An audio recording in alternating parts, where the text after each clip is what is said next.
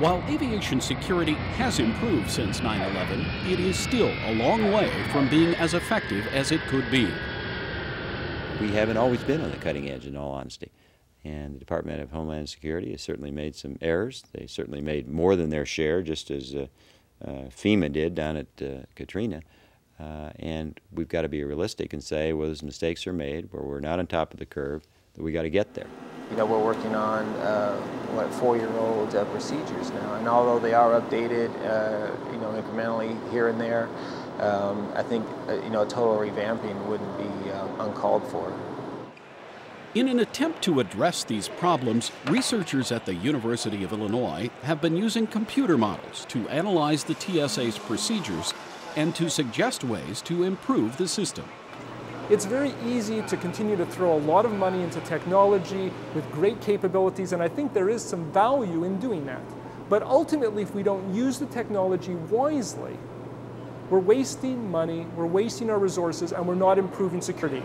For Jacobson, the key to improving the system isn't improving the TSA's equipment.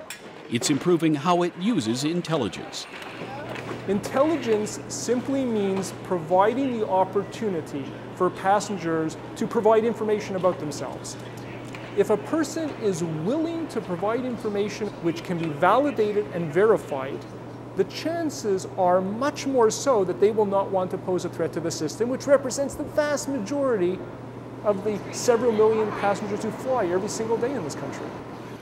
By funneling passengers into different levels of screening based upon the amount of information they have supplied to the TSA, Jacobson argues that the system can be made safer and more efficient for everyone.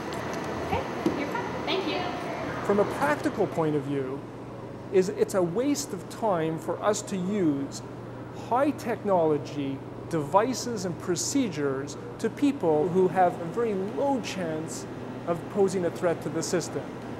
By shifting more of the resources to the group of people that we know less about, we can actually focus security resources more effectively, provide a more secure system, and ultimately lead to an operation in our air system that we can feel comfortable with, so that we as passengers can feel safe when we get on an airplane.